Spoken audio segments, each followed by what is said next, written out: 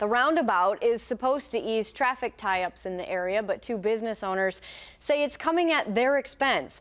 The construction is scheduled for next year, turning the corner of Highway 19 and County Road Q in Waunakee into a traffic circle. New at 10, Theo Keith is here with how a court battle may continue even as construction starts. Theo. Jen, some love them, some hate them, but this roundabout in Waunakee is going to happen. Now it's just a question of how much money the state will have to pay for it.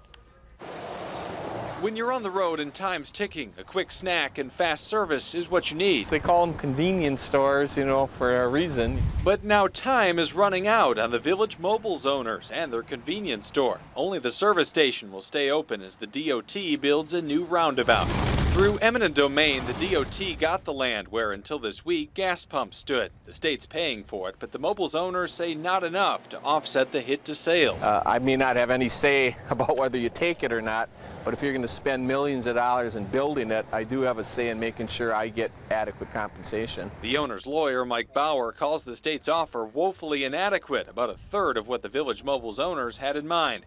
DOT administrators wouldn't talk about the suit, but say there are plenty of costs with the setup as it is now. Well, the current intersection is experiencing congestion. The DOT's project manager says the traffic lights create traffic tie-ups. He says a roundabout will be safer as Waunakee keeps growing. You don't get the severe accidents that you would with a signalized intersection. While the DOT says the traffic circle will make the road a lot better, it means one fewer entrance into Village Mobile and drivers having to navigate the roundabout to make it into the parking lot, leading Bauer to a new name for what's left of the corner shop. Inconvenience store.